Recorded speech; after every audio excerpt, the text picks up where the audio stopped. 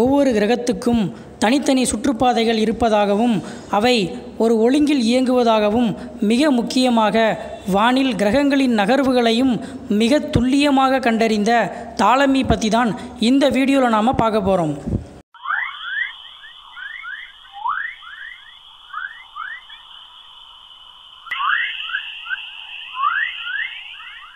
Claudius டாலமி கிபி 100 ஒரு சாதாரண குடும்பத்தில் பிறந்தார்.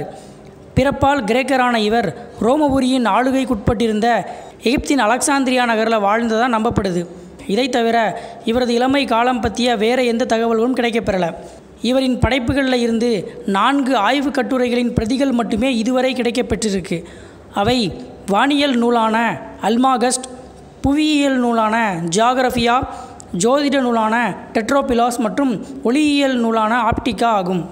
பழமையான வானியல் ஆய்வு கட்டுரைகளில் ஒன்றான அல்மாகஸ்டில் டாலமி தனது புவிமைய கோட்பாடு பற்றியும் கிரகங்களின் சுற்றுப்பாதைகள் பற்றிய தகவல்களையும் எழுதியுள்ளார்.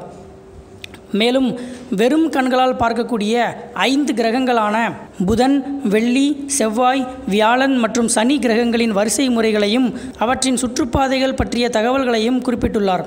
பூமி தன் அச்சில் சுழல்வதாக தன் கட்டுரையில் டாலமி குறிப்பிடாதது இக்கோட்பாட்டின் பெரிய குறையாக பார்க்கப்படுகிறது. 48 நட்சத்திர கூட்டங்களில் உள்ள 1022 நட்சத்திரங்கள் அடங்கிய அட்டவணையையும் டாலமி குறிப்பிட்டுள்ளார்.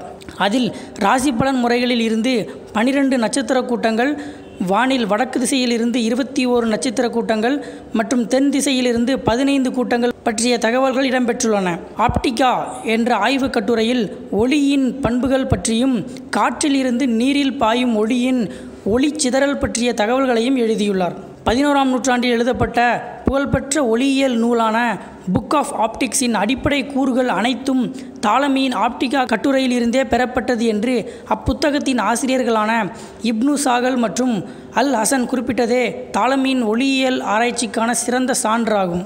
டாலமியின் இறுதி காலம் பற்றிய சரியான தகவல்கள் எதுவும் கிடைக்கப்பெறவில்லை என்றாலும் இவர் கிபி 170 எகிப்தில் மறைந்ததாக நம்பப்படுது.